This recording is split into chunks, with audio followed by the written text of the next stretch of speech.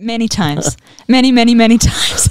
I would literally watch the news during the day and see certain people attacking each other and then see them with their arms around each other or sitting in each other's laps. One person that I talk about in the book as well was like, my personal criteria is, would I be comfortable having my wife in a bathing suit next to this man? And again, that's a whole lot of sort of... I mean, that's probably his own kink. That's probably something personal to a giraffe. Well, I mean, you wouldn't want to put it in an apartment, right? Oh, wow, low blow. Easy shot and too low.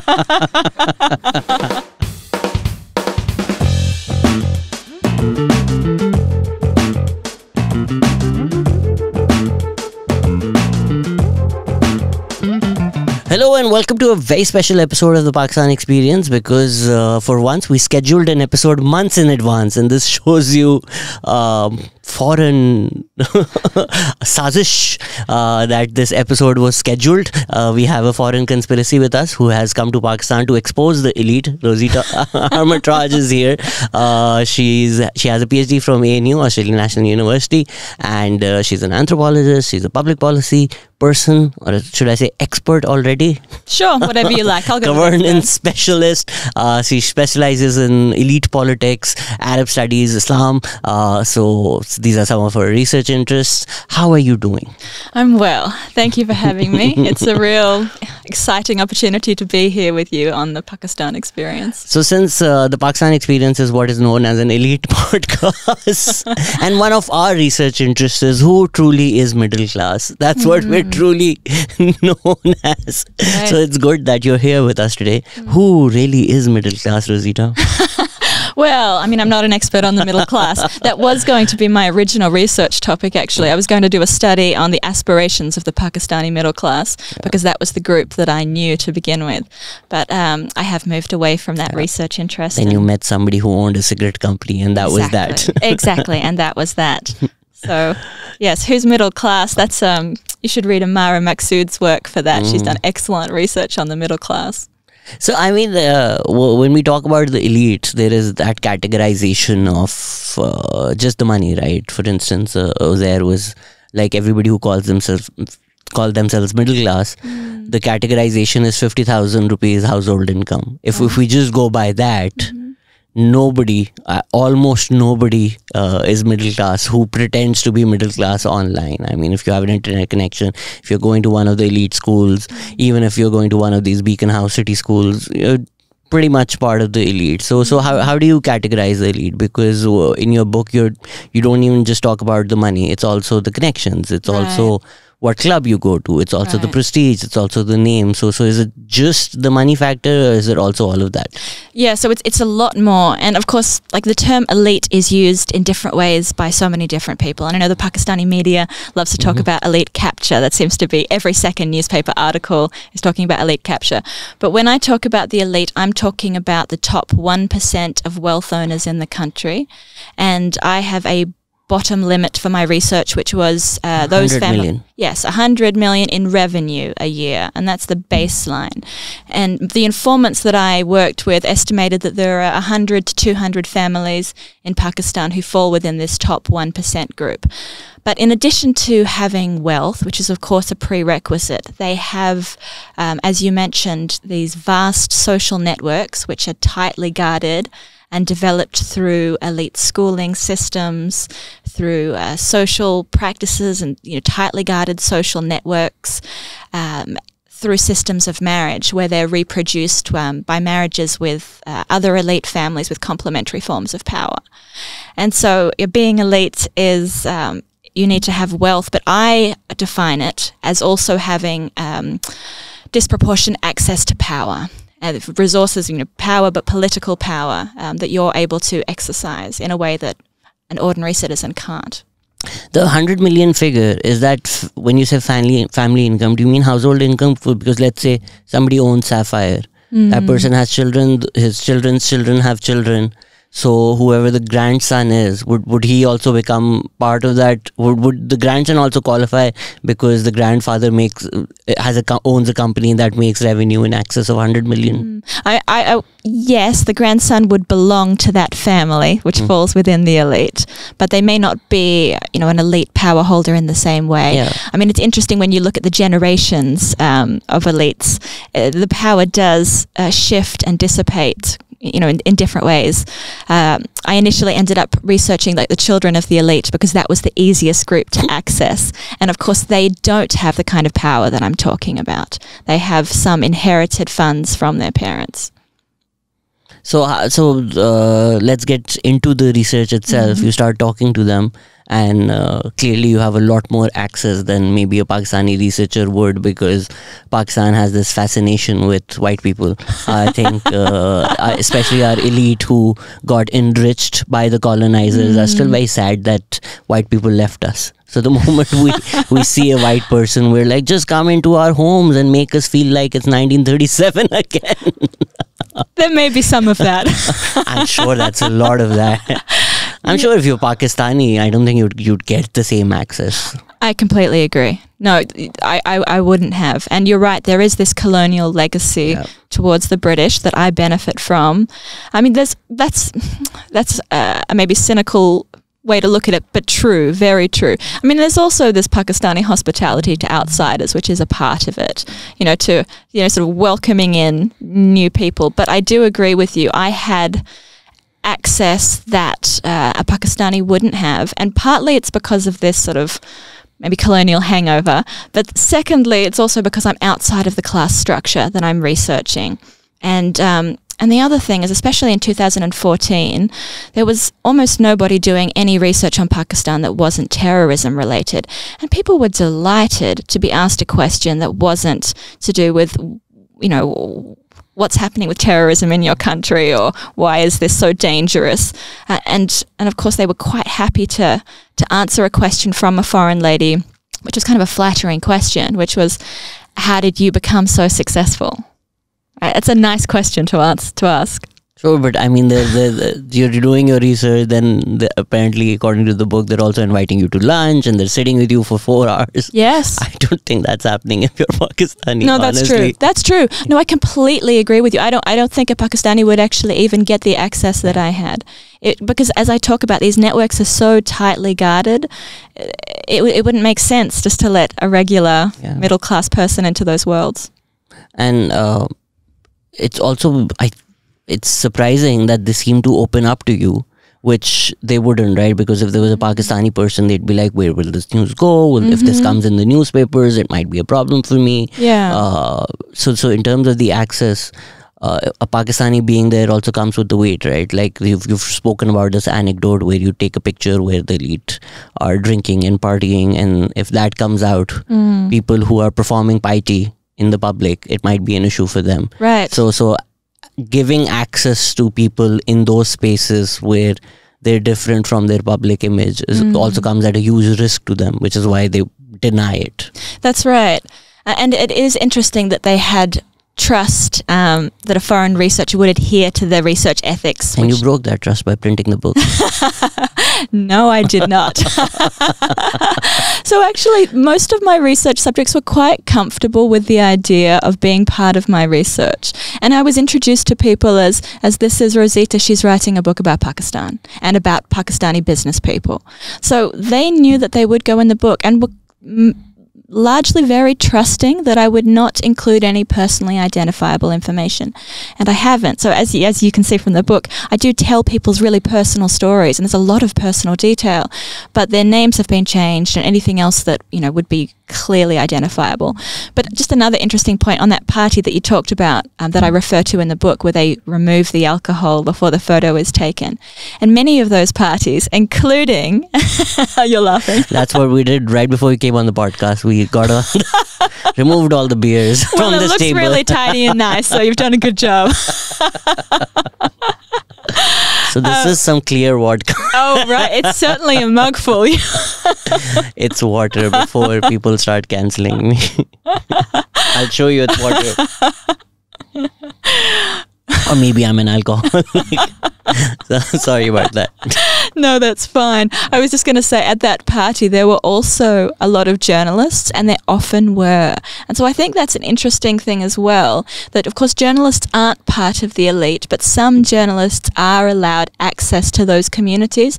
And again, they've developed relationships of trust where the elites present in the room, there were many politicians, know that they aren't going to report on anything that happens in the conversation. So it's still a useful relationship on both sides because they're sharing, basically they're forming a relationship. So when the journalist wants an interview, they know who to go to. And when the politician wants someone to discuss a particular policy or issue, they know who to get it out through. But again, there is this level of trust, which I find quite remarkable. I mean, it's also quite shocking that a lot of these journalists who pretend to stand for the working class heroes in Pakistan, oftentimes, anytime they want to get any work done, they have all these numbers in their phone. Like if they're going to the license office, they're not standing in line. Right. If you're a journalist, you're not standing in line, right? You'll know the person, you'll have a call, the license will come to you. So journalists, also not all journalists, of course, but some of the elite journalists that everybody would know by name, they enjoy the same perks and privileges that come with these access. Right. That's true. I mean, I knew a lot of journalists on both sides, the kind who have that access and then the kind who certainly didn't. Yeah. I mean, from if I play devil's advocate, if you're reporting on certain things, you need protection by certain people at least, right? You can't go after everybody, which is my problem. Everybody abuses me on Twitter because I don't have any group on my back. So certain times journalists just attach themselves to a politician or a group or the military to ensure that once they go after the other people, so at least there's somebody in their corner. So you need to build your own elite network. So please tell me the names of the 70 people and give me their numbers because I need somebody in my corner. Right. You need a few. And in fact, you'll need several. And that's what elites do, is that they create a sort of a broad network of people. So you'll need maybe 10 or so names. I'm not sure how closely you understand Pakistani politics, but isn't it also true that these politicians from different parties and these journalists from different channels, they'll do a show attacking each other and pretend like supporters of their parties should not even sit with the other, and then at night they'll be in the same room drinking and having a good time. 100%. I saw that many times. many times. I would literally watch the news during the day and see certain people attacking each other and then see them with their arms around each other or sitting in each other's laps. Absolutely. I mean, you've seen them a lot closely than I have. I haven't seen the video leaks of the lap. It's quite a sight. Just before we actually get into the meat of it and what they say and what it means to be an elite in Pakistan, in terms of the research, did you record them on audio or did you just take notes? I just took notes. So, I mean, how do I know that you actually interviewed? What if you sat at home? Yes, and had a fantasy about all of this? Yeah. Well, I mean, that's interesting. You know, university research ethics are meant to provide some kind of verification of these kind of processes. And one of the things that researchers need to do is keep their research notes for 7 years. So I have a huge stack of very secret notes with all of my interviews in them. And that's something that universities feel is sufficient to justify. So, I mean, you have to basically take my word for it. If you actually wanted to really investigate whether I'd done it, you could easily ask around and ask a few people, did she meet, what kinds of people was she meeting with during that time she was here? Because obviously no one knows exactly who I've met with. But many people know the kind of access that I had. So it's generals, it's politicians. Not generals. I didn't interview anyone in active military service. And early on in my research, one of my closest informants in business told me, and I trust his judgment, told me you need to stay away and keep your distance. And so as a result, I did interview some retired generals and brigadiers, but I didn't interview anyone who was active. And that was a conscious decision. So an interesting anecdote is that anybody who talks to you says that the problem is the elite. Yes. And these are people who make $100 million in revenue in a year. And somehow they think they're not the elite because the word elite has become pejorative in Pakistan. Yes, that's exactly right. So they don't associate it with the amount of wealth that you hold. They associate it with when you acquired your wealth, the kind of family that you come from, and the kind of lifestyle choices that you engage in. And so in the book, I talk about this established elite that have their origins in either the colonial administration or in the first 2 decades of Pakistan, and then the new money elite who acquired their wealth later, often in association with like General Zia's military regime or even Musharraf's. And they have very different views. Like people who, the established elite would pejoratively call new money were very reluctant to call themselves elite. And, the new kings. Yes, exactly. Yes, Nay Raja. Exactly. And they really didn't like the term elite and said, we didn't inherit our money in this way. We've earned our money. We've worked hard. We had integrity. We had determination, which was an interesting sort of separation from the power and wealth that they held. And of course, they also inherited privilege, but in different ways and perhaps over a shorter period. I'll give you an anecdote. I was talking to somebody who also think he's a working class person, but is massively elite. So he was telling me a story about a family member, and they said, the new administration has made things really tough for us, and if these policies continue, then how will businessmen even operate? And I started probing. I said, what's the issue? He said that, previously we used to smuggle the parts into Pakistan and then make them and sell them, and now it's become so hard. And I said, wait a minute, but the issue was that you can't smuggle the parts anymore. And they said, but you have to do something to do business. Think about all the jobs that we create. Once the parts are smuggled in, then we assemble them and sell our product. So we're creating jobs, we're creating business, and people need to realize that. So somehow in their mind, smuggling was not an issue. Exactly. The ends justify the means. That's right. So where do you think this complete... it goes even beyond being blind to their own privilege, but these illusions that they've created about who they are, where is it coming from?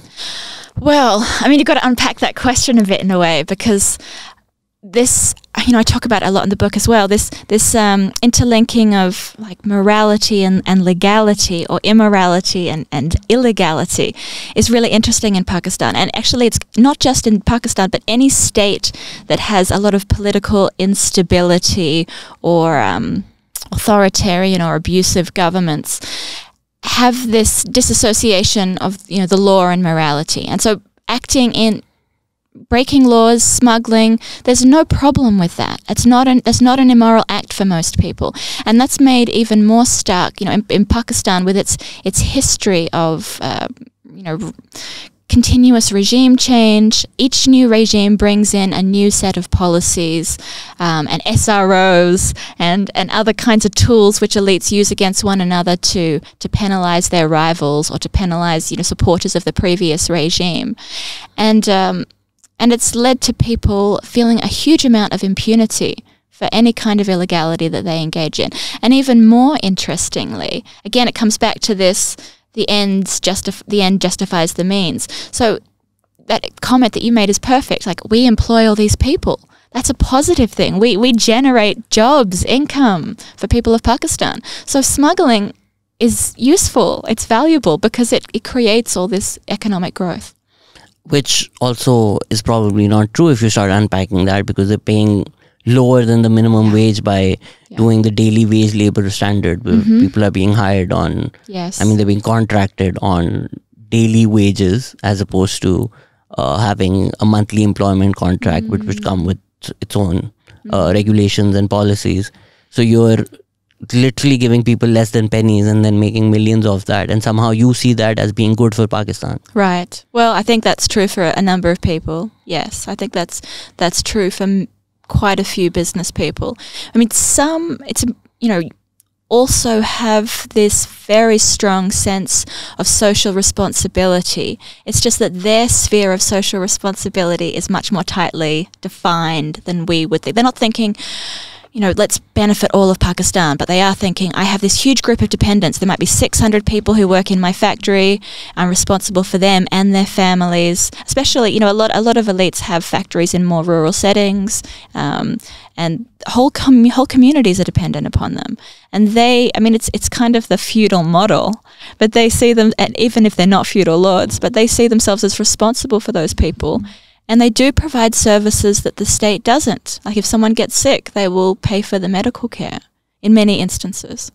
In some instances. I mean, Sure, there have been so many not all. instances where people have been injured in the factory, where people have lost limbs and arms in the factory Yeah. and have received no medical compensation for that. That's absolutely true. That's absolutely true. I'm just kind of adding a bit of a nuance to I'm that. sure that's what they tell you. I mean, I'm sure in their minds, they're like, we provide for these. Maybe they have in some instances. Another irony that I find in the elite of Pakistan is that they keep bragging about how much charity that they do. But if you're avoiding tax and then you're not paying people fair wages, Yes. and then you're self-aggrandizing yourself by having a charity organization, is this really something, a net positive for society? Yes, absolutely. And I think that, again, is a primary tactic, these highly visible acts of philanthropy, and it's very common. Donating, you'll see people making millions and millions and millions, and then they develop a small hospital, and they say, have a big opening, and they bring all the press, and they get lots of media coverage. Like these kind of small developments, they get a lot of mileage out of that. And then, of course, the other thing that elites get a lot of moral mileage out of is highly visible acts of religiosity, like doing the Hajj and making sure that's televised and filmed. I mean, one of the richest people in Karachi, or probably maybe the richest person in Karachi, is called Akil Karim Daddy. So he has these cows that he imports every single Eid. And Eid ul-Azha is when we slaughter the animals. And then the almost half the city goes. So those cows are there for the entire month. And the one of the places to be for the city is to go and see his cows. And literally the traffic around the road is blocked because everybody's going to see these imported cows. And it just baffles you sometimes at how these idiosyncrasies play out in Pakistan. So as an outsider, things that we see as being normal, like if somebody has a huge charity organization and they're doing great work in that, we see it as a positive for society. But as an outsider, things that should be public goods, the fact that these elite in their networks have made sure that the public does not get those goods, or the government is not strengthened in a way which it's able to provide those public goods, but they give out crumbs from their table and make people feel that the masses should be indebted to them and feel gratitude for these crumbs. Yeah. No, I think that's a really interesting example. I completely agree with you. It's kind of a smoke and mirrors tactic. And yeah, I was looking at a quote that another researcher said, which I thought was really apt, and it reminds me of it. It was in Pakistan, the people are more concerned with the moral piety of their individual leaders than with issues of social equity. Like the discourse, the public discourse and the media discourse is more focused on the individual morality of each leader rather than on what they're doing for the country, in terms of social equity. And I thought that was quite apt. So as an outsider, somebody who probably grew up with these ideas of public goods, which is not something that you even think twice about, right? How strange did you find all of this while talking to these people? I mean, I think what I found strange at first was this mental gymnastics around transforming what they're doing into something which is not only not problematic, but even potentially positive. And just the kind of the language that goes around to justify certain kinds of behavior. So I quickly learned I could never ask about bribes. People's backs would just get up right away. But I could ask about gifts. And people will talk about gifts very freely. Of course I give gifts. I give gifts to the police commissioner. I give gifts to to whoever it is in whichever political party. But it's interesting how powerful language is, because those kind of terms, and I've got another instance. one of my friends was talking about his price setting, amongst the other people in his industry, and I said, "Oh, so you're forming a cartel?" And he's, what, sort of spluttered. I'm not forming a cartel. Everybody wins. But everybody being the producers in his industry, right? And I thought that, again, like, that was me slipping up. I had fallen into pejorative language because, of course, cartel is, this very negative term. And a lot of elites even refer to other elites as being like mafiosos, and meaning that they're particularly corrupt, or, that they think they're engaging in more of these practices than everybody else. I can't imagine that these people, when they go to sleep at night, they're telling themselves that they're actually the heroes of Pakistan. I think somewhere they do realize this, which is why they need to do the smoke and mirrors to convince themselves as much as they're trying to convince others. So you have an innate sense of a moral core.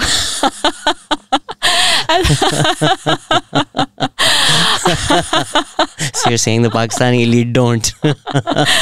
I'm saying that I think that morality is a very nebulous concept, and that people can define it in almost any way that they like. And I don't think that the elites that I was in contact with were having any moral qualms at all. Does it get any better with the next generation? I mean, we assume that these people who've gone to the US, have gone to the UK and have seen a different world, or have studied in universities where they're taught certain things in a certain way, or learn about history, when they come back, do they just slide right back into the morality that exists within their family and within their structures, or do they push back? Well, I mean, I think that the next generation who are educated overseas certainly bring back a lot of professional skills with them, and they come back with, a lot of ideas about how to do business or politics well, and a lot of them do come back with a lot of idealism. But the mode of operating here is so powerful that it is very difficult to succeed if you aren't following the rules of the game. And so if everybody else that you're competing with are getting exemptions from, they're underpaying their taxes, or they're avoiding taxes, or they're penalizing their competitors through SROs, and if you're not doing any of that, you're no longer competitive, right? So your business will suffer, and your ability to succeed in politics will be impeded. That's the problem. So even with the next generation, I think they do come back with a lot of idealism and ideas about how they're going to change things. But you quickly realize some things are hard to avoid if you're going to compete with other people who are using these tactics. I know somebody who was part of the same, one of the elitist families, one of the most elite families, and then they left and then started doing something privately. And they're like, when I was in that environment, I also thought that this was the only way to do business. And now when I do my own thing, I realize that no, you can actually play by the rules, and you can actually do something good and still make money without having to resort to all those tactics. Yeah. And I think that's true. And in Karachi, even more than other places, there are more people like that. But who play by the rules, in their own terms. But one thing that I found with everybody that I talk to is that everyone is underpaying their tax. I mean, that sounds, like a minor indiscretion, but that has a major impact on society and on inequality, right? If no one's paying their tax properly, the state wouldn't even have a hope of providing public services that people need in order to be able to move up in society, in order to be able to get good jobs, or to be able to monitor state performance, or to request a new way of government operating, right? So, it's even more revolting, right? Because they'll pay a politician to maybe get almost free land, and then get a subsidy on the work that they're doing, and then maybe get subsidized gas, and then create a product, and then sell it and make profits, and then not pay tax on that. Right. And what's interesting is that you can use things like SROs to make those processes legal. Yep. Right. And so it's not about illegality. And then it's difficult to say, is that immoral? If it's legal and I found a way to do it. But if you've sent a gift to somebody to get it done. Yeah. I think you're pretty much conscious of the morality of the action. Well, that's true, but the problem is like it's not as transactional, as simply transactional as that. It's not like I give you a gift and then you have to give me something immediately. I might invite you for dinner and put on a huge feast, like a year ago, invite everybody that you know. Or that maybe you come and you say, I've got this huge legal problem. Can you help me with it? And then it's not until like a year and a half later or even longer that I come back and say, hey, I'm having this issue. Can you please help me with this? So that's kind of friendship, right? Like that's what friends do for each other. And so that's what's interesting again about this class is that the lines between friendship and professional networks and sort of utilitarian needs are all blended. So it isn't easy to say that was a bribe or it's a favour. And a favour's not okay? Is no one allowed to give each other favours? I mean, if the government is handing out licenses for certain products, let's say like sugar, and they're only handing them out to their friends and then you... Yes, of course. And some things are very clear-cut. Yeah, things like that. If you're only handing out licenses to a few people. But a lot of these kind of manoeuvres are more subtle. I mean, it's also almost sometimes these businessmen hold to ransom the state. We talk about the chief of army staff being the strongest person or the most powerful person in Pakistan. But a couple of years back, some of the richest businessmen, including Mansha, including Akil Karim Daddy, held a press conference, and then General Bajwa had to go and talk to them. Right. So they managed to hold to ransom the most powerful, and they got concessions off of that. Exactly. So the elite also hold a lot of power. For instance, Indus Automobiles, they threatened to shut down operations based on certain taxes, but when you actually break it all down, they're making a lot of money. Of course, they're moving around the numbers a little to make it seem like they're making a loss. But they're making a lot of money, and essentially what they're doing is they're importing parts and assembling them. They in all these years of operating, they've also not managed to make a car in Pakistan. So you're not really adding much to the Pakistani economy. Right. But our economy is so much on the brink that just by threatening to shut down, you can still hold the government to ransom over that. Yeah, I completely agree. It's quite amazing the amount of power that they have. So, I mean, we talk about the military, we talk about the government, we talk about the politicians and bureaucrats, but just the financial elite. I don't think we ever mention them, but they're equally as powerful, if not more. Financial elite, you mean business people? Yes. Yeah, absolutely. And that's where this research started. I was looking at the business elite. And I was trying to focus just on business families. But of course, as I looked at their family trees, I realized that they were the political elite. And they were also the military elite at the senior most level. Or if they're not, then they're married to somebody. Well, that's what I mean. Yeah. That's exactly what I mean. Not the individual. Like there's still a businessman and that's his job. But his uncle or his brother is a politician. And then his other uncle's a politician to a different political party. And then the other one is a retired general. Like this was almost unanimous across these families. So they say, I'm a business family, I'm apolitical. But that's not what their family tree tells you. Like, are you really? Because when you look at each member of the family, and I literally drew them, I mapped them all out. I wanted to publish that, but of course, even with changed names, it's too. Even if I get rid of all the names, people would be able to draw those links. So I couldn't. Not to get all conspiracy theorist about this, but these conversations about the Rothschilds in the USA and the Illuminati and everybody just being connected somehow. But in Pakistan, the nebulous elite that you're talking about are a lot more incestuous like that. Right. That you can almost within 2 or 3 degrees of separation find every single elite being connected to each other in one way or the other. Yes, exactly. In fact, one of the things I wanted to do but didn't have sophisticated enough software was to map like all of the families that I knew in their relationships to each other and who they knew socially. Because I would, just in this sort of 70 people, 70 individuals and then their extended families that I was looking at, 90, the connections were just vast, and even between cities, even between Lahore and Karachi and Islamabad.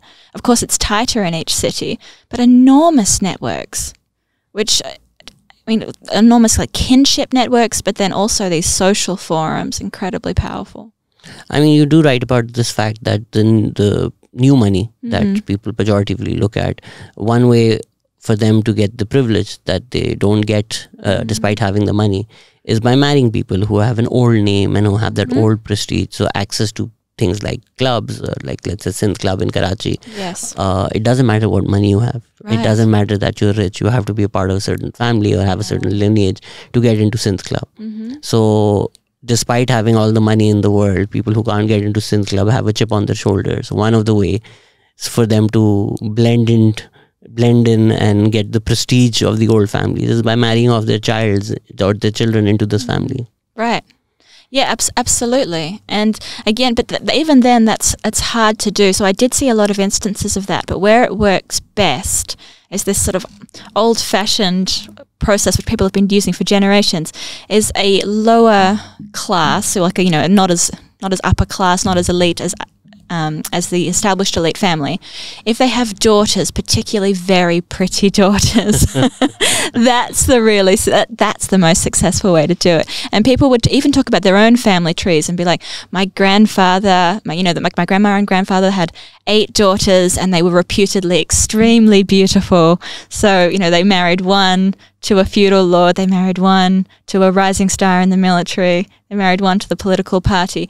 And I mean, that's, again, women in this class have much less power than men, but, one of the things they can trade is, if they have this reputation for being very beautiful, that is an amazingly quick and powerful way to propel their family into, this upper echelon of elite power holders. And I saw that a number of times. That's very interesting. So, we criticize this, and the brand has just done this rebranding as well. There used to be a brand called Fair and Lovely, which has now become Glow and Lovely. So this aspirational aspect of having fair skin, which obviously is problematic in its own ways, but I guess they know who they're advertising to, because this idea is this elite men are looking for these fair-skinned girls. So if you're not a member of that class, one way to get into it is to become fair and look beautiful. Right. Well, I mean, it might be a bit too simple, but there is something in that. And I thought it was interesting that even when people talk about their own families, they identify that, and they were able to see, my family went from the professional classes, like respectable professional roles as lawyers or whatever kind of professional role, but then being able to jump significantly up through daughters was one of the strategies. It was quite interesting. But within your own generation, I would say it's probably impossible, right? So even if you're a well-paid lawyer making a money that's equivalent to that, you don't necessarily become a part of that class just by virtue of... The elite class? Yeah. It'd be almost impossible. Yeah. I mean, to get into that elite class, no, it'd be almost impossible. So how do they guard it? Well, I mean, through so many ways. I mean, I think marriage, again, just while we're on marriage, is one of the most powerful ways of doing it. There's this whole community of people, aunties and uncles, weighing in on who people are allowed to marry and making sure that they're the right kind of person. And one of the people that I look at, lamented that he had chosen a love marriage, and that had been like the bane of his existence in the 20 years following, because his wife, although she was elite by almost every standard, was not as wealthy as him, and it had continued to cause problems in their marriage as she wasn't able to, her discretionary income was lower than her sister-in-law's. Right, and so he said, I should have listened to my parents. I should have married someone exactly in my social class with the exact same amount of power and privilege. So I thought that was interesting, that there is this sort of self-policing, and most people do conform to these marital requirements. And quite a lot of people would talk about, like you can date whoever you want in the elite class. That's completely fine. But when it comes to marriage, you have to follow who your parents want you to marry and who the community wants you to marry. But other forums which, are extremely powerful are like schooling networks, like Karachi Grammar School, and the lifelong network that provides, as you head through every stage of your life. Having this group of people who are spread out through the business, political, military communities that you can call on when you have a challenge, that's incredibly powerful. And then, like, I think the most striking one is the social clubs that you mentioned, like the Sin Club or the Boat Club. And that is the most sort of clearly articulated that I had of how class is protected. They literally have a membership committee who all interview, you know, people who are, you can't even just apply. You can apply, but you have to be nominated by 2 people who are already members. And then there's these lengthy processes of, you know, like having dinner with the committee where they're just watching you, like, how are you eating? How are you talking? What is your wife doing? You know, are you dressed appropriately? And then these one-on-one interviews. But each of the people that I spoke to on the committees would define what it takes to, how they define the right kind of person differently. So there was no set criteria, except you do have to be able to pay the fee. The criteria is just whatever the people on the board think it should be. Like, one person that I talk about in the book as well, was like, my personal criteria is, would I be comfortable having my wife in a bathing suit next to this man? And again, that's a whole lot of sort of... I mean, that's probably his own kink. That's probably something personal to him. No, but interesting. What I think he meant by that was that I only want someone here who has a lot of exposure to the West, right? Because people here aren't used to just seeing women walking around in bathing suits. And it would be... you know, it would probably cause lots of people to stare. So he thought that the only people who should be admitted by his criteria were those who had spent a lot of time in Western countries where there is not this taboo around women in swimsuits, right? And it was weird that you anonymized him into Mr. Cuckold. I mean, that was a strange name. Nice. No, I mean... It was but one example. It was but one. I get what you're talking about because I'm a member of Karachi Gymkhana and I had to go through the membership process, and it's similar in many ways. Yeah. I mean, it's not as elite as the Sindh Club, and I'm doing the same thing as your interviews. See, I'm elite, but I'm not Sindh Club elite. I'm like Gymkhana elite. But see, isn't that interesting? That you know what kind of elite you are. I know my I know my ceiling. So I mean, they don't have these swimming pool type issues. Do they? I've never been to the swimming pool. Well, there you go. I can't swim, so right. That's my issue over there. But you go through a similar process where you have to be nominated, and then the people in the committee, they all talk to you, and they all have different questions. They're not like, what do you do? Like one person said, you're wearing a dinner jacket, not a suit. I was like, okay. Right. Like that was an issue. That was like a negative against me. Well, exactly. You hadn't figured out how to dress properly for the occasion. I mean, I wouldn't even know the difference between a dinner jacket and a suit jacket. But that's the whole point. Yes. Right? That you should know the difference, apparently. Yeah. So when we talk about these elites, I'm sure you also looked at the history of them, right? Part of the reason why the elite is also maybe so disconnected from the masses is one of the first times an elite class was created was 1857 when these masses were revolting against the colonizers, and then there were certain people who helped the British, who helped the colonizers, and then they were rewarded of that, and then they became financially elite in these areas. So essentially they were the enemies of the people who lived here. Right. No, that's exactly right. And some of them became wealthy through their support for the British, and others were already existing, like Indian nobility, who were then paid off by the British and sort of were also colonized just like the Indian masses were, but in a much more subtle way, so that they were used as agents against their own people, right? With these land and titles and these enormous perks, and that was very purposeful on the part of the British to create this class who could administer British interests and shield the British from the Indian classes that they didn't want to interact with. I mean, in 1947, if you owned hordes of land in Pakistan, how did you get it, right? You got it from the British. Right. So you probably did something for the British, which is why they gave you all of this land.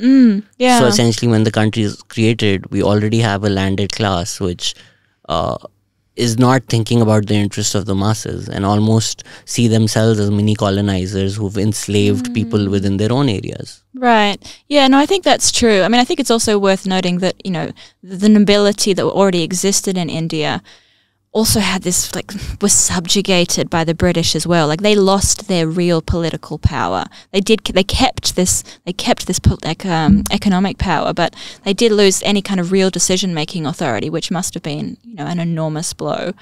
But again, what's, you know, in 1947, you know, the new state being developed, in addition to these colonized, you know, rulers, there were this whole new class that came in, you know, the trader class from Gujarat. Exactly, at Jinnah's request. And again, he was the first perfect example of how this elite network works.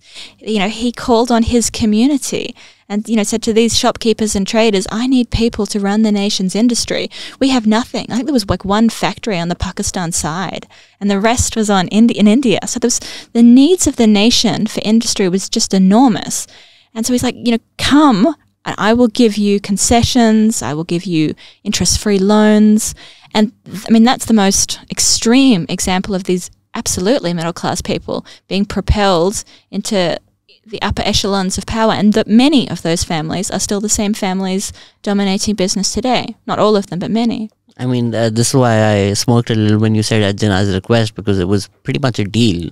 Right. I mean, they got a lot about it's not like they did it for Pakistan. They got a lot out of it. So if you're a trader in Gujarat and suddenly you're being offered to be one of the top industrialists in Pakistan, so that switch from being a trader to an industrialist, and the leader of the nation is asking you to do that. Yeah.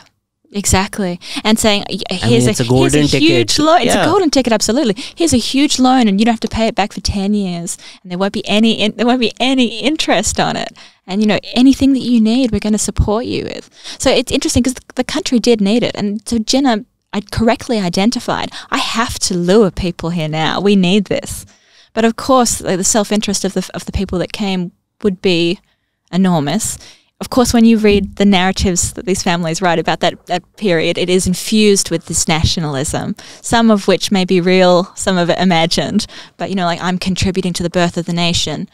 And they did, but they also built their own empires. Why did you take so much money from a new nation that had nothing? Right. If you cared so much about this country, right? Why did you take a 10-year interest-free loan from the coffers of this country, which was barely surviving? But they did, I mean, they had enormous risk, right?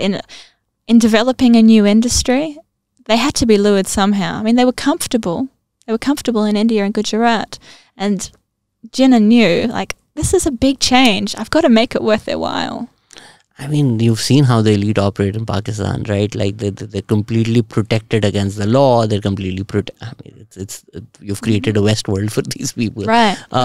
If you've spoken to somebody from this community or some people from this community, do they also feel betrayed then? Because once they were lured in, they were offered all the perks of the world. I think subsequent governments did realize that maybe the benefits offered to them were a bit lopsided. And then these people do express animosity towards the state because they feel like they were robbed, whereas what really happened was the inequality that was being offered to them was reduced slightly, and they somehow see that as betrayal and have continued feeling that animosity towards the state for it. Yes, I mean, 100%. There was this enormous sense of personal betrayal among many elites. But I mean, obviously, the ones who actually lost their wealth felt it most keenly. You know, because there were some of those trader families who developed enormous wealth in the first few decades, and then with the war with East and West Pakistan, a number of them lost, you know, almost all of their wealth. Some of those families just disappeared from the top level of the elite at that point. And of course, they're incredibly bitter. But even those who've managed to rebuild have gone through these cycles of, you know, enormous perks and then extreme punishment. And it's incredibly cyclical, you know, like industry being nationalized in the 70s, you know, like things that they felt, you know, were theirs, that they had worked for. To develop, you know, I built a nation. That's how many of these people feel. I built a nation. There was no industry here. I developed it, right? And then a government comes in and takes it away from them and nationalizes it. It's enormous resentment. Do they go back even before that? Because when Ayub came in, who was the first dictator, he moved some, or at least a lot of the power from Karachi to Punjab, and then Mehboob Haq, the 22 families that he talks about, a lot of them are actually from Punjab, not from Karachi. That's right. Yeah. So what was the question there? So do they have any animosity towards Ayub also for that? Oh yeah, absolutely. Yeah, I mean, I think there's animosity most of the way around. All of the families that I spoke with had been victimized in their view by various regimes, by multiple regimes. Not every regime, right? Obviously, some families came out on top with different regime shifts, but yeah, many people were very unhappy with Ayub. Very. And does it just boil down to ethnicity? Do they mention that the fact that these Punjabis took it from us? Is that? Yes, I mean it comes into it. It does come into it.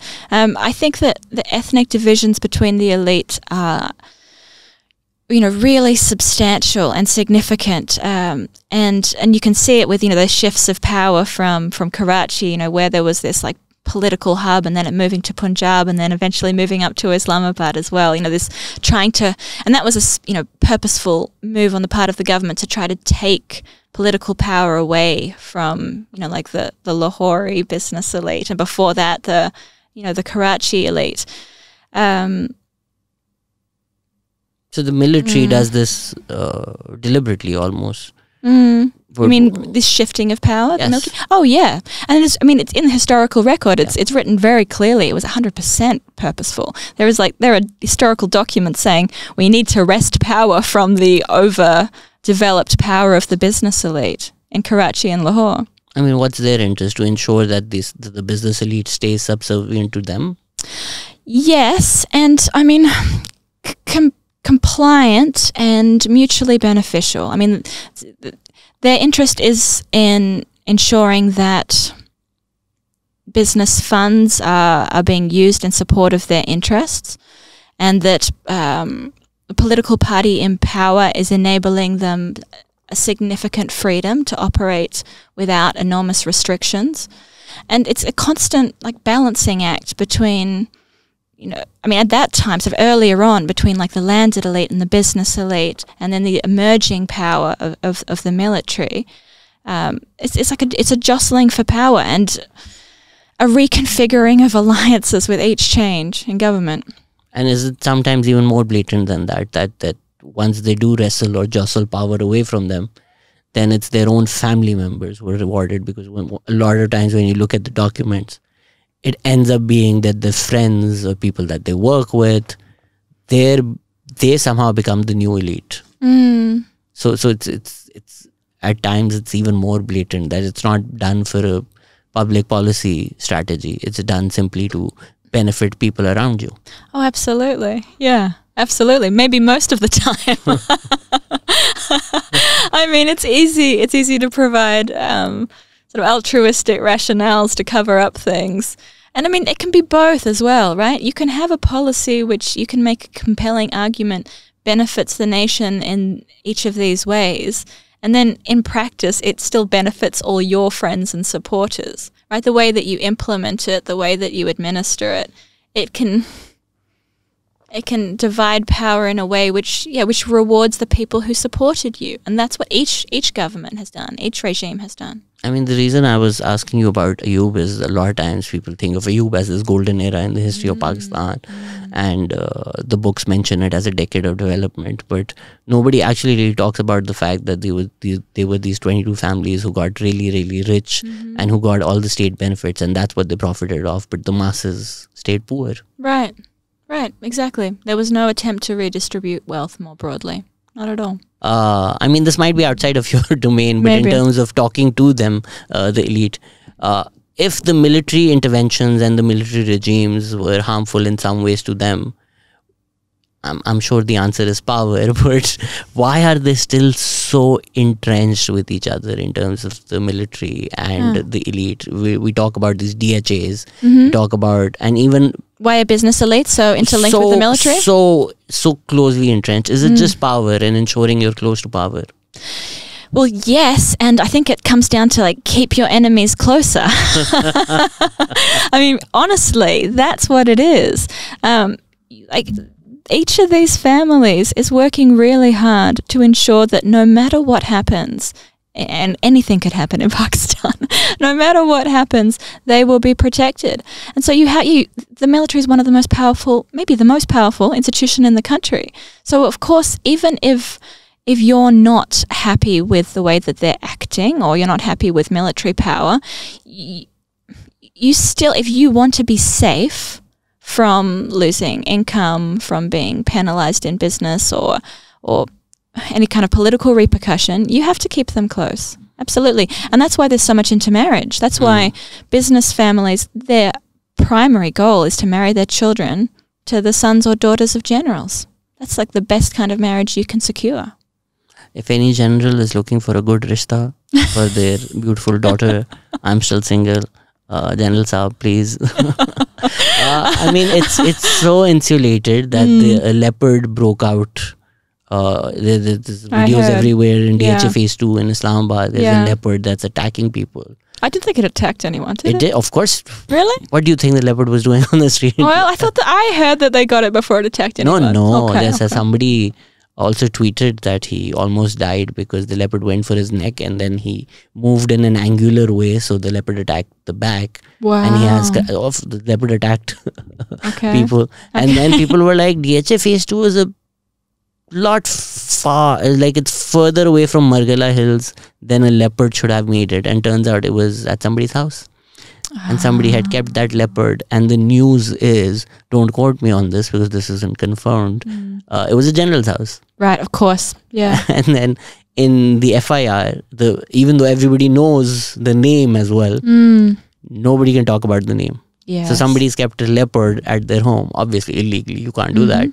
And then that leopard's broken out and endangered the lives of people, and we can't even name it. Yes, I'm not surprised. I'm not surprised at all. I never saw any leopards when I was doing my research. Did you see lions? No, I didn't see lions, but I did see a lot of people's homes where they had a lot of exotic animals. Like like the more gentle kind. Somebody kept a giraffe in Karachi. Yeah. You've seen that? I've seen a giraffe. Like, however big your home is. Yeah. It's not big enough for a giraffe. Well, some of the homes that I were in had like quite large properties. For a giraffe? Well, I mean, you wouldn't want to put it in an apartment, right? I mean, however large your home is. I mean, if a giraffe is a big animal, and then the lands that it usually grazes in Africa are... Well, I think that you'll never replicate that. No, I don't think they're trying to replicate. Like, they're not trying to make a perfect environment for the giraffe. Why keep a giraffe? Like a status symbol. Yeah. And then these people hire a person to clean the shit of the giraffe. Like, whose only job... because apparently giraffes shit a lot. So... Could well be. So it's just to show people that I'm so rich that I can have a giraffe. Right. Yeah. What are some of the other exotic animals that you saw that you found strange? Oh, I mean, they weren't like particularly strange. There were things like ostriches. They were like that's pretty common. Yeah, there were quite a lot of ostriches. There were some monkeys. Quite a lot of monkeys. Yeah, they're not as exotic as like. And lots of people keep lions as well. Actually, yeah, I never saw a lion. I did hear about lions, but I never saw one. What's some of the most disgusting exuberance of wealth that you saw? I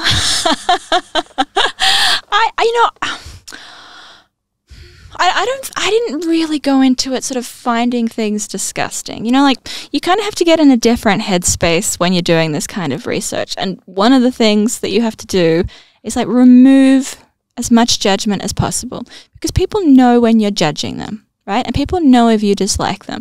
And so I remember like sort of starting this research, and a friend asked me like, how can you spend time? Because I was spending many hours, all day. I mean, these people were my friends, right? We were spending time together all the time. I mean, how can you spend your time enjoying the best food in Pakistan, sitting in the biggest cars, or how couldn't you do this? Like, it's a hard job, but somebody has to do it. Exactly. How did you spend your entire day at Polo Club being wined and dined by the richest people in Pakistan? It was really tough. Right, and I had a friend who's like, how can you bear it? How can you just hang out? And you know that they're doing all these things, and you know they're exploiting people, and you know there's all this corruption. Like, well, you have to understand where people are coming from, and if you're judging them, you can't understand where they're coming from. You can't understand what their perspective is, and that doesn't justify. You still have to step back out of it again and put your judgment on. Like, on the other side, you've got to come back and like put your judgment back on. And of course I do, you know, and then like you analyze what you're seeing and the effect of it and how it creates this society where it's impossible for people to, you know, to benefit from economic growth, or, you know, to participate in it, or to really participate in the political life of the nation in a meaningful way. But that's what I'm saying. Once you go back and you're detached, you have to look at it in a way, in a critical way. Yeah, like for instance, in Sindh, I was just driving through, and you're driving on the road, and then you see these women who are walking miles to get water, and then you enter a private enclave, and they have a sprinkler system where they're watering the grass. Yeah, I mean, at some point you have to like feel. Maybe I'm Pakistani, so I feel it a lot more. But you have to feel this outrage. Yes. Yes. Yes. Like Catwoman said, how can you live so large for so long and leave so little without realizing that there's a storm coming, Mr. Wayne? So I'm sure you felt that sometimes. No, I did. Yeah, I mean, I think even things like the price setting incidents that I talked about, you know, like on the back of that, there was this discussion of like driving through like rural Sindh and all these workers in these incredibly difficult conditions, and this businessman was just talking about driving through and kind of gloating about how, you know, he'd price set, I think in one instance they'd price set milk, you know, 'cause people buy it as a daily commodity, and the other was cigarettes, you know, people buying cigarettes one by one, and sort of gloating about how, you know, we've managed to bring the price up just to the point where a very, very poor worker will still buy it, you know, because if it goes too above, they'll stop buying milk. You know, or like sugar. Sugar, of course, is a big one. That's the biggest mafia. Exactly. So sugar is one of the biggest things. And, you know, like, and poor people also consume high amounts of sugar. That's like their major source of calories, right? So it's huge amounts of sugar because it's cheaper than other forms of calories. And I did find myself feeling disgusted at one point with someone talking about raising the price right to the point where people will continue to pay, but no further. And just being so proud of that economic assessment. I understand that's how the market works, but it was kind of revolting when you're talking about the lowest economic strata that struggles, and all they can buy is on a daily basis. If they don't work that day, they don't buy any sugar that day. They don't get a cigarette. They don't get whatever it is that makes their life bearable. And I thought that made me feel pretty uncomfortable. So they do see themselves as being different from Pakistanis. They do somehow describe themselves as just being different, like almost genetically different from the masses of Pakistan. Well, I mean, again, there's a lot of variation. So like, we've got to be careful not to say like the elites are all like this, right? Because there is a lot of variation. The rich. They're all rich. That's true. I mean, don't eat them. You'll get food poisoning. They're toxic. But I mean, I think people in different ways describe themselves as being different from the rest of Pakistan. I mean, they still view themselves as Pakistanis, of course, and they were proud of being Pakistani. But, I mean, everyone viewed it in a slightly different way. Some of the established elite, and this is another part that I found a bit revolting, was was the paternalism that some people in the established elite have as elites. And they would talk with disgust about new money elites and about the garish ways they live their lives and ostentatious spending and their flashy cars and their Punjabi accents or whatever it was, you know, really disdainful. And they would say, you know, they aren't elite. Elites have been given a God-given gift or right to guide the nation. And these people are not guiding the nation. they're awful, you know, like they're only out for themselves. We elites are guiding the nation, and that's why I don't include those other new rich in the elite. And that really got to me too, this sense of we're guiding the nation as though God has chosen us. Like, you inherited your wealth. This isn't, that bothered me, right? And using the religious justification as though we are the chosen people, rather than look at what you inherited. Look what schools you went to as a 5-year-old. Look at the network that you had from the age of 1 year old. You know? I mean, it's colonialism at play, right? It's all the same colonial talking points. So it makes sense that people who got rich off colonization thinks of themselves as the new colonial masters of this country who are being entrusted by God as guiding these savages. And that's the perception, unfortunately, that seeped into the minds of the rich in Pakistan, that most of Pakistanis are savages, and we somehow need to almost save Pakistan from Pakistanis. Right. And that, yes, that exactly, saving Pakistan from Pakistanis, that really bothered me. And again, that, and even within the elite, the distaste and aversion of the established elite towards the new money elite, I found extremely problematic, because in practice, what they were doing and how they were disadvantaging the rest of the country was enormously similar. It's just that one group was maybe doing it slightly more obviously, and they weren't conforming to the social rules the established elite like. They were acting in a way which was too obvious, too loud, too pretentious, rather than dressing it up really nicely. Right? I think that's also some of the problems that people have with the political class. Like, politicians are looked down upon because at certain times they're from villages and they look a certain way with their mustaches, and that's also frowned upon by people who dress up in suits and think of themselves as Britishers. Yes, exactly. There was I had some one of my close families that I spent time with were from KP, and they also lived in Lahore, and they would, like, one of their running jokes was to wear their full shower kameez and waistcoat and Pathan hats and go to like the top eating establishments in Lahore, and just to proudly walk in and kind of observe the reactions of everyone around them. And I went with them a number of times while they were doing this. And it was just amazing. Like, the whole restaurant would turn around and stare at them in horror. They were clearly wealthy. I mean, they turned up in a very expensive car. They're wearing Rolexes. They're definitely wealthy. But again, maybe this is this... And they're being frowned upon by people wearing... with much less money than them. Exactly, with much less money than them, but wearing, you know, Western suits and acting in a different way. And again, it's partly the ethnic divide and looking down on like Pakhtun families, and but also like finding it not to be the right kind of elite display, to be so regional in your identity and so proud of that. You know, I thought that was really interesting. I mean, one of the waiters, I remember, came up and said, "Oh, I really like your outfit." Ha ha ha ha. You know, like, I mean, it was that much of a scene. Waiter ne bhi le liya. Anytime we talk about the elites, and they're the particular bane of my existence, and I talk about them a lot, and we talk about elite capture. I mean, the stats back it up, right? The UNDP report says that the elites enjoyed somewhere close to $18 billion in subsidies from the government of Pakistan.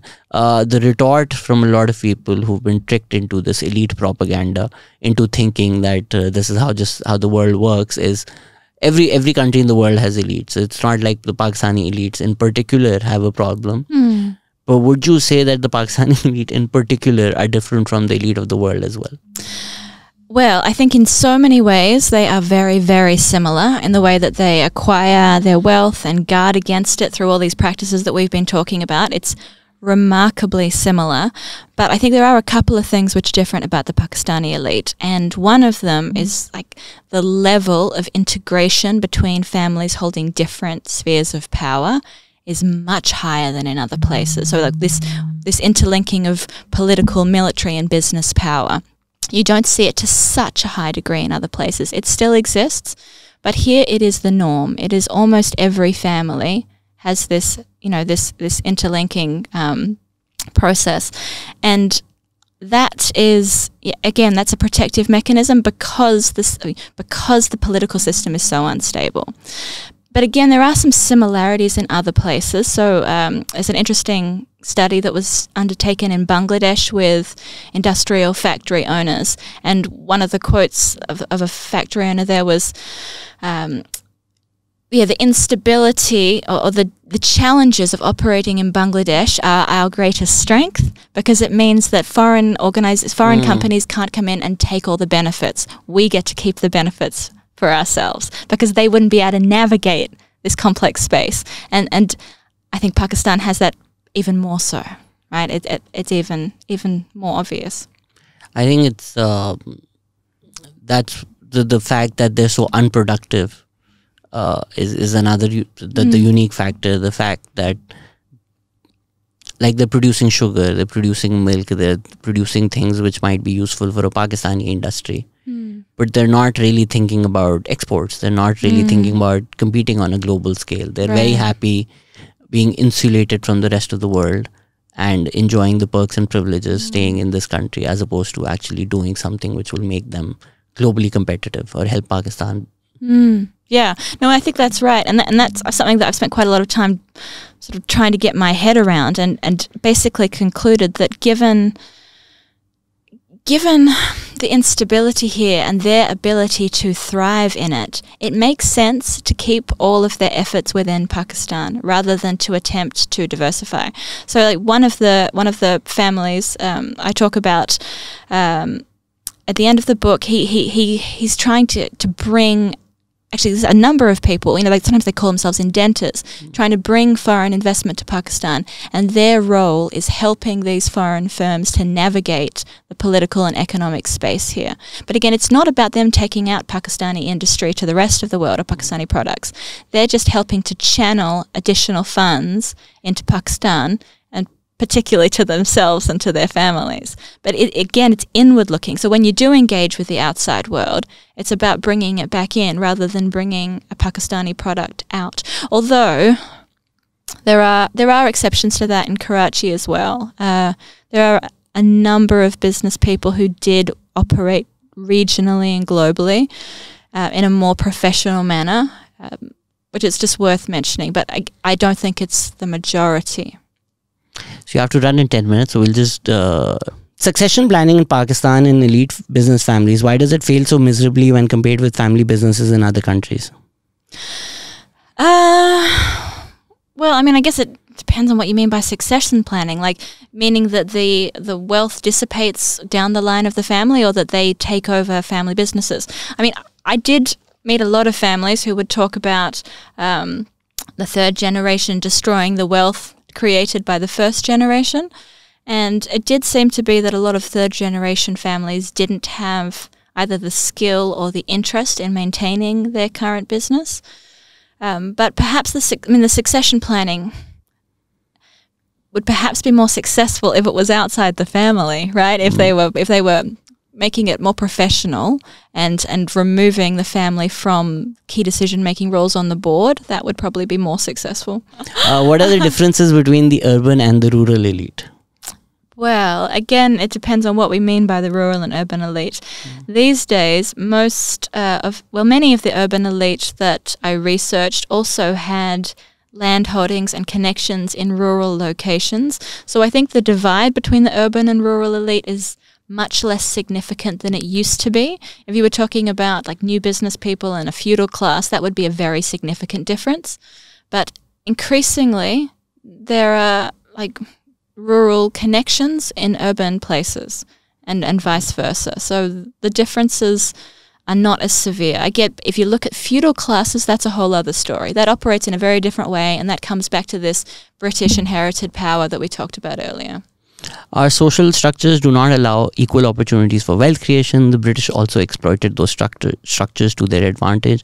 What is one big thing we can do to alter that? How do we fix ourselves, Rosita? Yes. How do we do it? Just tell us. I don't think it's right to ask a foreign lady to explain how to fix Pakistan. White savior, please. Exactly. Simon, come back.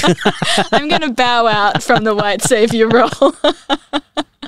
You know, I mean, wow, you really missed out by creating wealth for yourself by writing a book. You could have just become a vlogger. Well, I mean, you know that I make zero wealth from this book. Zero. I'm saying you could have made so much money. I mean, you had access to all these elite places. Just take a camera, make your vlogs. I could probably have got into some kind of business if I could have used my connections to start some kind of profitable business. So many white vloggers made so much money off Pakistan. Oh. I mean, shame I didn't know this. This guy came on CVU and this horse rider asked him for 3,000 rupees, which would be what, like $10, like $11, right? For a few rides on the horse. And then he posted this video like, got scammed on CVU by this horse rider, because obviously if it was a Pakistani, he would have charged much less. Yeah, sure. And that video has like millions of views. So probably the vlogger. Did he make any money from that video though? Did he get his $10 back? Oh. I mean, the vlogger made like millions, I'm assuming. I don't know. I mean, the video has like 5 million views. So just the YouTube revenue from that. Yeah, but the YouTube revenue probably didn't go to him. For the vlogger? Yeah. Who else would it go to? I have no idea. Who knows? Maybe I should have. You're just standing up for your community. Not at all.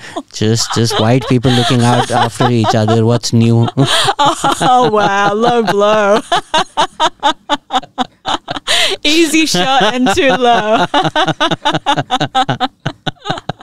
PayPal and digital solutions are not allowed in Pakistan. What about the good and bad effects of PayPal and the digitization economy? I think that's a very complicated question. But what I will the way I will phrase this question is, you know, these avenues where people can make money. I also feel like the elite create deliberate hindrances in that to ensure that through apps or through new avenues, the people, that upward mobility in society does not exist. Like the elite also make sure that the rural classes and the middle classes stay in their places. Right. Well, because those technologies can be democratizing tools, right?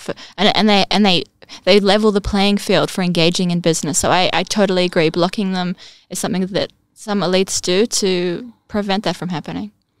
Is Pakistan elite aware of their incompetence? Is this incompetence by construction or a choice or due to pure incompetence? I think it is prior that it is true, since they're not interested in working for the majority and live in their elite silos. Well, again, what do we mean by incompetence? Do we mean, I mean, actually, they're very successful by their own standards. Their objective is to make wealth for themselves and to hold on to power for themselves, and they do that very successfully. So, highly competent. Highly competent. Asif Ali Ghazi has an interesting comment. He says, interestingly, she contains army in her name.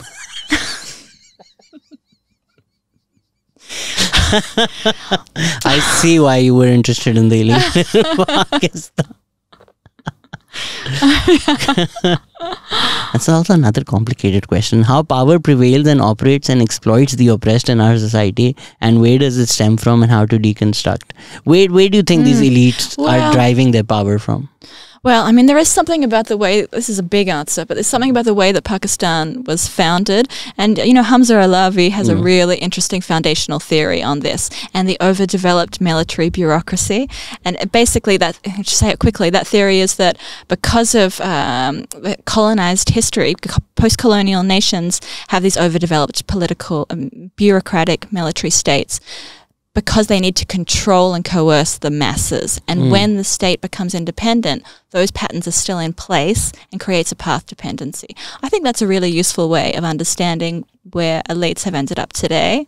It builds on that colonial legacy of coercion and privilege, and it's hard to break away from that model once it's been entrenched.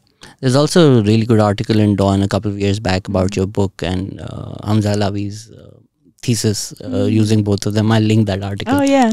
How do monopolistic capitalism, class structure and authoritarianism interact at the micro level in the Pakistani social and state structures? That's the hypothesis of her book.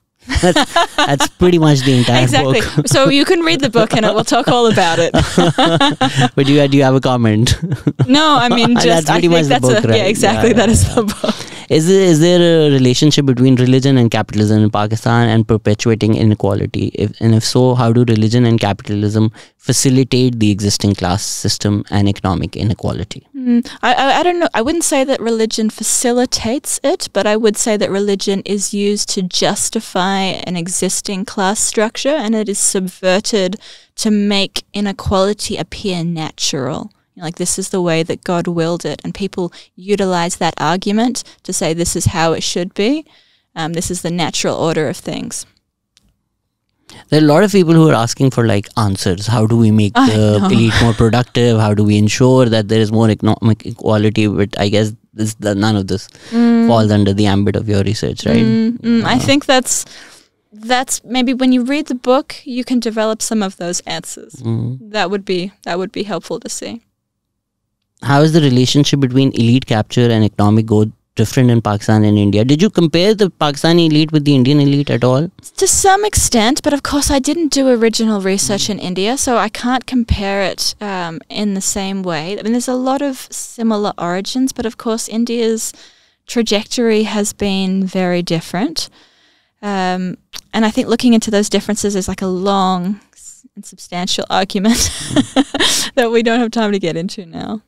Can she talk about her own positionality as a foreign white woman while doing this ethnography? We did start with that. If she can talk a bit more about the methodology, any ethical concerns with living at a key informant's place, how did she ensure her work was not extractive, and how does she view giving back? Yeah, interesting.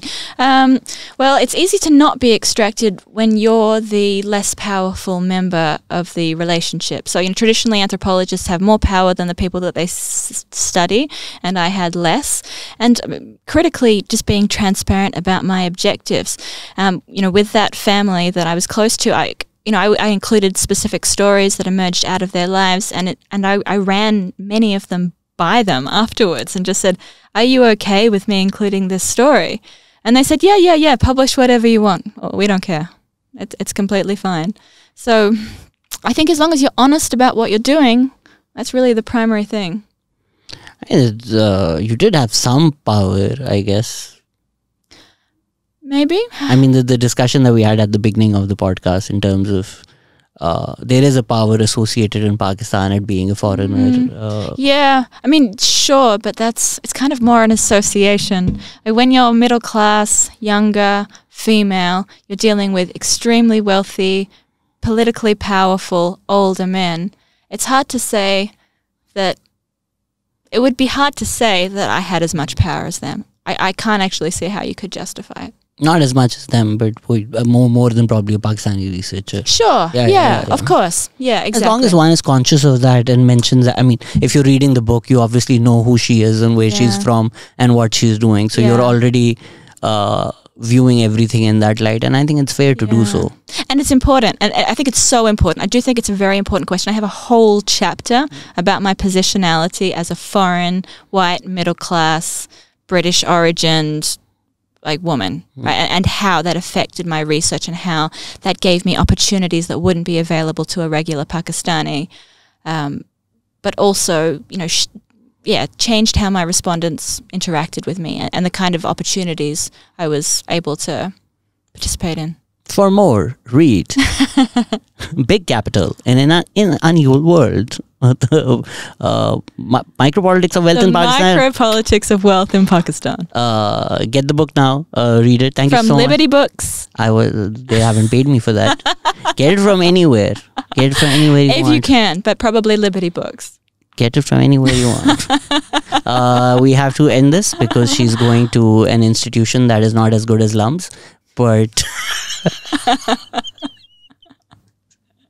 it's okay.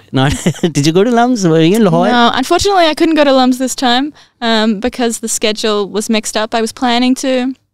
Well, thank you so much for coming on, and I'll see you at KLF. Great, see you there. All right, take care everybody. Thank you for listening. Bye-bye.